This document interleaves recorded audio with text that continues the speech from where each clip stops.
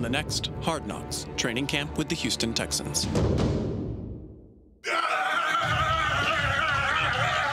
Every year it's always really exciting when one of the players will come into the season ticket office, kind of give everyone a pat on the back for a job well done. JJ came in last week and it was intense, we'll put it that way. I will look up your season ticket. You can talk nice on the phone at home. This is Ticket Sales. ABC, mother. Always be closing.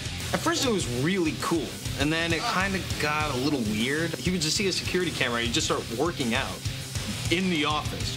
46, 47, 48, 49, 50. I guess we're just not used to having such an intense leader around the office. When you're at home, you can take a nice low-key, relaxing dump, but when you're in here, I want you to take the big in the world. Nobody comes to our house and dumps harder than we do. I like to think you really made an impact. What's that? Wow! Yeah! Yeah! I don't know a lot about sports, but I can drink a lot of beer. My motto is simple. C's get degrees. Need a long, inappropriate hug? I'm your man. I think I'm smarter than you, because I probably am. Power College for Box Score.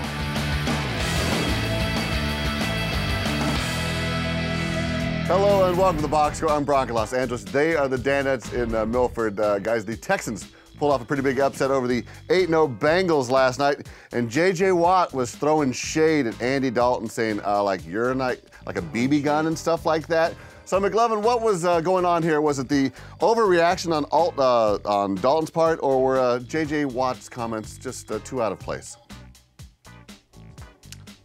I think Andy Dalton overreacted. I thought it was mild trash talking, mild post-show trash talking. But, you know, maybe J.J. Watt would be best served to go back home, go to NFL.com/standings, and maybe that would further elucidate the situation. Oh, wow. Elucidate. Elucidate and illuminate. J.J. Watt is certainly first-team All-Bro. Now, you had a list of them on today. Paulie, would you rank the guest today in the level of broness? Well, first I'd like to respond on behalf of JJ and say, like, neither he or I know what elucidate means, but that's not the kind of words we let get in the way of having, you know, a good time, like, you know, lifting weights, which he does, not me. And I like to imagine, though, that Andy Dalton was like, no, because I am a rifle. It's not like a BB gun. It really is a rifle. Like, he takes his nickname serious. Right. Like, no, it is a rifle. It's not a BB gun. Don't say that. Whatever. Oh, we turned the red rifle into a red BB gun today. Oh, okay. Stop calling me. Whatever. He, like, had it written on an index card. That was the dumbest unfortunately, line. JJ's out saving some kids right now and doesn't have time to respond. Oh, really? Let me check Getty Images, because I'm sure there's 20,000 photos of it. Let's move on. Now, Brock, to answer your question, most bro to least bro on the show today, that's a great question. Now, Matt Stafford he's in the bro, what do they call it? He's the godfather. He's one of the godfathers of broiness. He's the guy. Yeah, he is the poster boy. So I'd say next, you know, Kyle Long's right up there. I think Kyle Long's a little more bro-y than Clay Matthews, because long hair is not traditional bro, it's more modern bro. Reggie Miller is surprisingly bro. You know, to stay in Indiana and not go big city, that's kind of cool. Lives in Malibu. The Boo is. Yeah. I mean, that's where bros aspire to be. Where Reggie Miller is. When they're at the frat house back at UGA, they aspire to be Reggie. It kind of feels like you left your brodom behind though when you go to the Boo, don't you? A little bit, but it, you know. Can a bro be the second best basketball player in his family to his sister? Yeah, because he's too busy doing other things, like, you know, crushing beers and chasing chicks and driving around in his Jeep. Yeah, I don't know. I think, Reggie, you're stretching there a little bit. Never stretching. All right, well, you kicked things off with the bro parade. Clay Matthews, he was telling Dan that he thought that Watts' comments may have been premeditated. I mean, on one side of the story, you think of the Americana, you know, A Christmas Story, and how classic it is, and to pull that out is, you know, kind of unbelievable, but are we going to believe that he did that on the spot? Or do we feel like he might have been, you know, had a ghostwriter, you know, like Drake, and, you know, it's not authentic? I don't know. See, what I like about this here is that Clay Matthews said that he hadn't heard the comments, and I believe him. And so he was able to dive right in and analyze it at such a shallow and moronic level that we would just as well. Like, he dove right in with us and, like, like this is really important. And he was immediately at the level, and that's the kind of guy that Clay Matthews is. And was it that strong? You guys think it was that strong and clever a line that it could have been premeditated, that he or one of his teammates said, "Hey, why don't you?" I think there's no question that they have been saying that all week. Yeah. Absolutely. I think, I agree with Seton. In all seriousness, I'll bet it was just bandied about at some point, and they knew whoever gets. I don't think they planned whoever gets a chance to say it, but it's probably in the back of your mind. Yeah, it's like planning an end zone dance. You know all that stuff's premeditated. You know that receivers work on that, I would imagine. Yeah, or just give it a thought while you're on the airplane, maybe. Well, I'm sure that Watt's going to end up in Dalton's burn book. See Mean Girls. All right, Matthews also told a story about catching a quarterback for the Vikings, Teddy Bridgewater, getting on the plane looking at game film in the offseason. So this made me wonder, Fritzy, I'll ask you this. Which Danette works the hardest on vacation?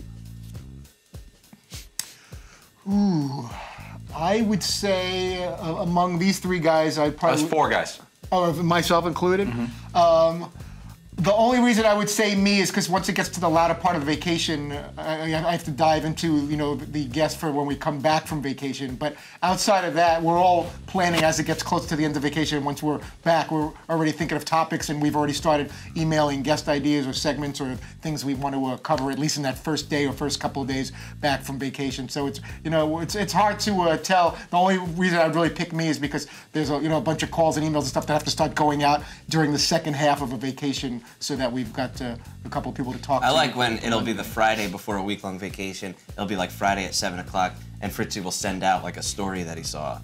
A niche little story. Like, there's no way that we could possibly talk about this a week and a half later. Like, it's impossible, but he's still there. He's right there with that's it. more neurotic. You did it last Friday, like 5 o'clock. You sent a niche little story that I don't think was going to hold till Monday at 9 a.m.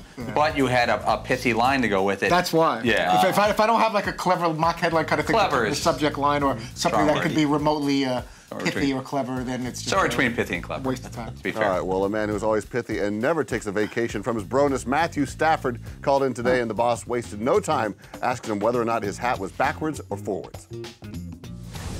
I think Matthew shows up no hat. We went around the room. Guys thought maybe backwards, maybe forwards hat. I am going to go with no hat, and it's a radio interview, Matt. I'm going to take your word for it. Do you have a hat on? Oh, tough one for you, Dan. I do. Tough one for you. Forward or backwards? Forwards. It's on forwards. Classy today. Didn't want to bro out too hard. Business, yeah, Paulie. Well, here's the deal. Matthew Stafford is now married, which that will turn your hat forward quite quickly, if you know what I mean. Maybe you could. Is your wife around? Is that why you can't go hat backwards right now? No, she. I was actually riding in the car with her, but she's out of the car now, okay. So no, I'm safe. I could, if I wanted to, I could flip it backwards and be okay. Yeah, could you do that right now? Just flip it. Yeah. Just live it up right now, old school. Just happened. Yeah, yeah, bam. That just happened. Yes, that just happened. When Matt Stafford said "just happened," man, I thought I was gonna lose it. I don't know if I was on camera there, but I don't know where Dan's head is. I mean, unless Matt Stafford's in the shower, he's not gonna be on the phone with us with his hat not off. I mean, come on, Dan, you're better than that. I think this is where he should leave this kind of stuff to us. And Matt Stafford, he's married now, so the hat's gonna go forward a lot more. It shows respect for the wife, the sanctity of the marriage. And but once in a while, if someone asks him to.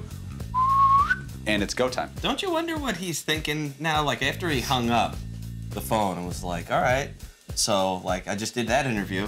Yeah. But it was fun. Like he really had fun, but it was like just kind of weird. I actually turned my hat backwards. There's no cameras or anything. And I believe that he really did. I absolutely believe he did. He's not a poser. He's first team.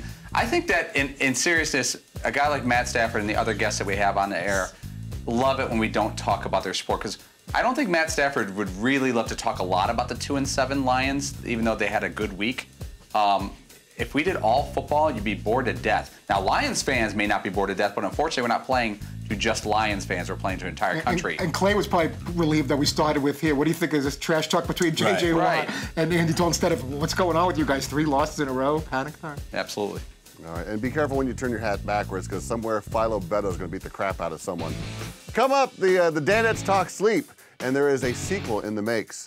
There's a sequel to this segment. It's called, the Ram 1500 Eco Diesel. Every truck can climb a hill, haul a trailer, and tow a boat, but not everybody has the most fuel-efficient half-ton truck on the road. That's right. Get more facts at ramtrucks.com. guts, glory, Ram.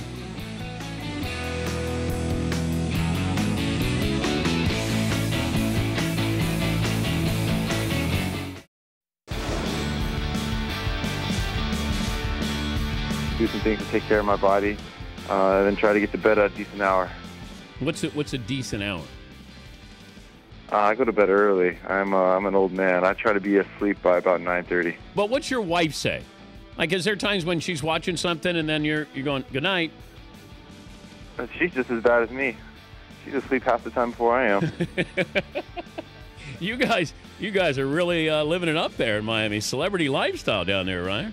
Yeah, you know, we live like we're 95. We are back here on the box score. Guys, Ryan Tannehill dropped a bit of a bombshell on you guys, revealing that he goes to bed at 9:30.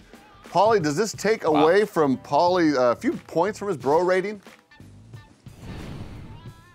No, because you look at who he's going to bed with. And, you know, you don't need to go out shopping when you have what he has at home. I mean, that'd be kind of silly, defeats the purpose. But, yeah, I find this thing interesting. Going back to Watt, I remember during, what do you call it, Hard Knocks, he said, I try to go to bed by 8:30 and get up at 6. And I was doing the math, and I'm no math major, but that's like 10 hours of sleep.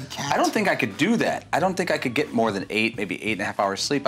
I like napping, but I can't sleep that long. Have you ever gone to bed before 10 o'clock? When was the last time? Before 10, asleep. You know what? I'm actually not in LA either. And my wife gets really annoyed at me because it's finally Friday, and like we'll sit down and go to watch TV, and I fall asleep immediately by like 7 o'clock, 8 o'clock, or something like that, and I sleep for like 3 hours snoring on the couch while she's trying to watch TV, and then eventually she's like, "Would you just get up and go to bed already?" I'm like, "No, I'm good, I'm good." And I finally give up. Like, all right, I have to go. Well, you get your second wind for 11, 12 o'clock at night. She's so annoyed. I don't blame her either, but I'm a big Friday night crash early, like 12-hour sleep guy.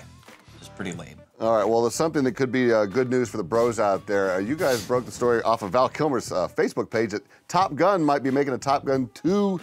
Fritzy, you're a guy that would like to throw his head into the hat in the ring, maybe Project Greenlight. What do you think the storyline would be for Top Gun 2? Top Gun 2, knowing how my mind works, and I'm sure the guys can attest to it, Top Gun 2 would have a lot of scantily clad women. They would all be fighting over each other for me. And there would definitely be a long volleyball scene where we're all just kind of hanging out, and that's what happens when bodies start slapping. Any planes or any airplanes? I don't think there'd be any airplanes involved. Maybe I would get on a plane. And any military tone? No, there would be a couple of hot flight attendants like on a plane. Those would be top buns. Top buns. That's perfect. I wouldn't be personally flying any planes, and that really wouldn't be where the story would be going. They'd pull the curtain, and you always wonder what's going on the other side of the curtain between like first class and coach, and there'd be a lot of peanuts and snacks flying everywhere. Something like that. Food and women. Seton, how many beach volleyball scenes do you might think will be in Top Gun 2?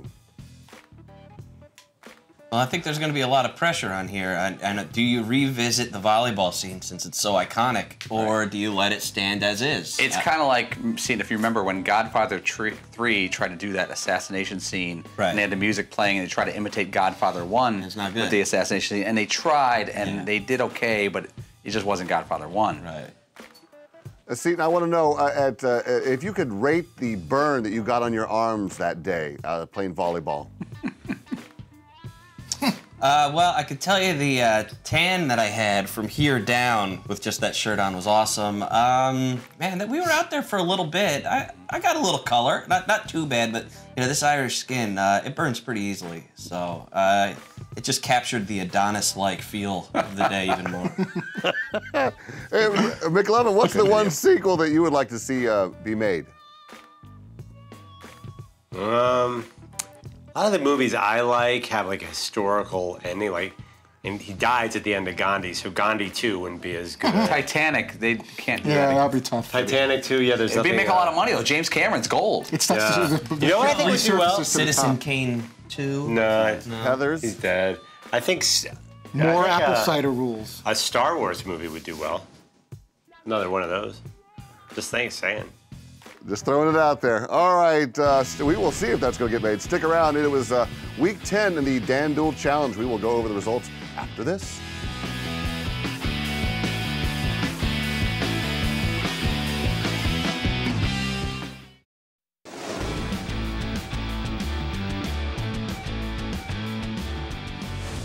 Boo! All right, welcome back to Box Score. Guys, it was week 10 in the DanDuel Challenge. McLovin, there have been some ups and downs in all of this. What have been some of the highest highs and lowest lows so far on the fantasy front? Well, I'll tell you. Week 1, I was number 1 out of a huge group. That was awesome. Like, this game is easy, and it's been nothing but mediocrity ever since. Last night, I was poised for big money. I had a good week, but I had A.J. Green and Tyler Eifert going. That was a low. All right, we shall get to that in just a second. Well, one man who was not feeling the lows was El Jefe, the boss. Dan Patrick had a pretty good week, fantasy-wise, after a string of last-place finishes. He finished second in the DanDuel League this week, and he got double-digit scoring from pretty much everyone in his lineup, but no heavy hitters. Fritzy, do you think Dan is going to be get aggressive in finding a big gun for Week 11? I think he's going to try to get aggressive and go with the momentum of finishing in second. I'm just relieved because I talked as good as I can. I know the guys always tease me my trash talk isn't exactly something you're fearful of. But I did say some things about Dan and his picking ability and that he was going to have an awful week. He ended up finishing second, so I'm glad that he didn't finish at the very, very top, because that would have made me look really bad with some of the things I said last week. Well, yeah, it was Operation Bootstraps. Well, he vacated the bottom spot, which left space for Paul Pabst to come in and take the not-so-coveted Poop Head Award. Paulie stayed with D'Angelo Williams this week, and he didn't get it done. Is it time to hop off the Williams bandwagon, or are you going to give him one more shot? You know what? I don't really care. I didn't mind wearing the poop head, and I thought it was pretty good TV for about a minute or two. It is funny, though. I love how Dan alters bets and challenges depending on the results. It's one of his great techniques. He's been doing it for years.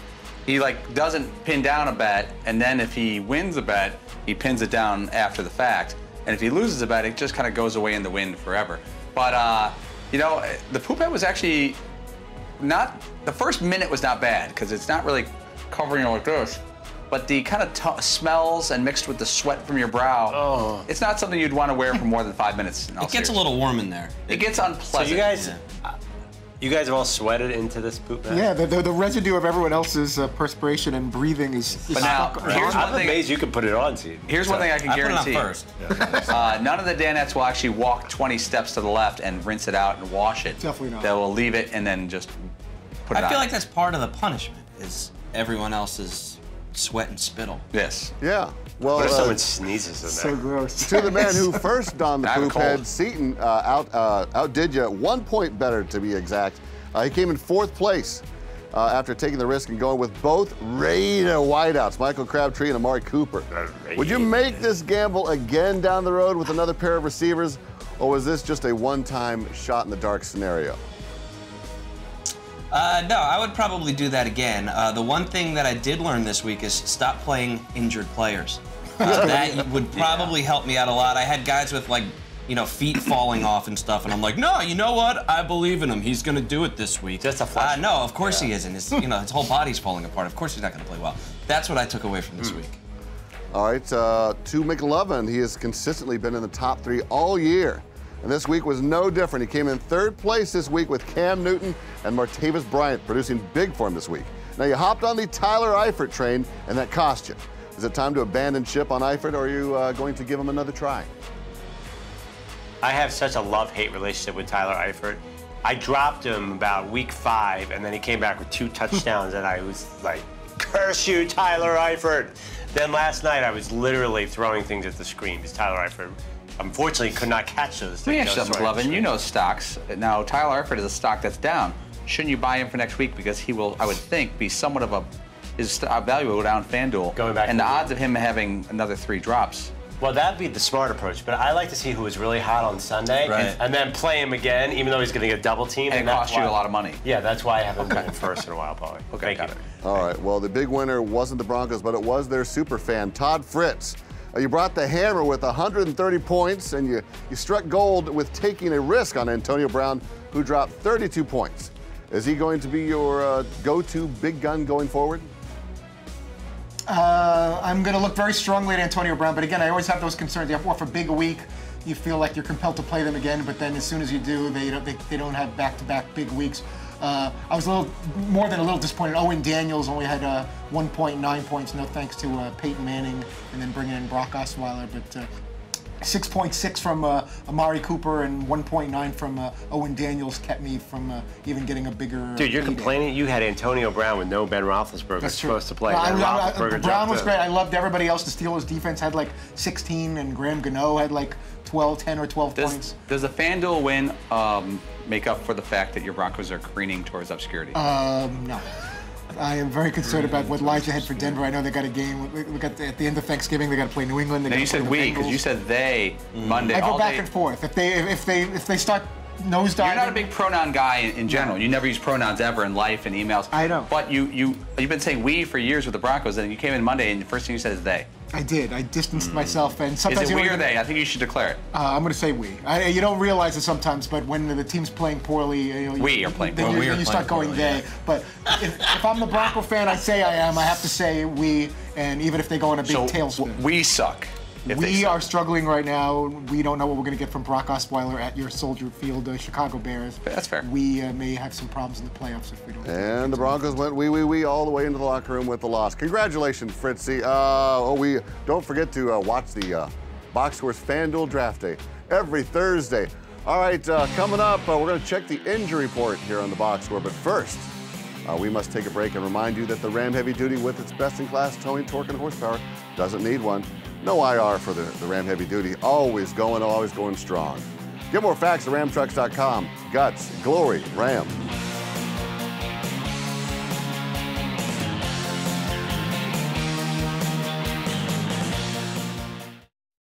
The Box Score presents great moments in DP Show history. Keep going.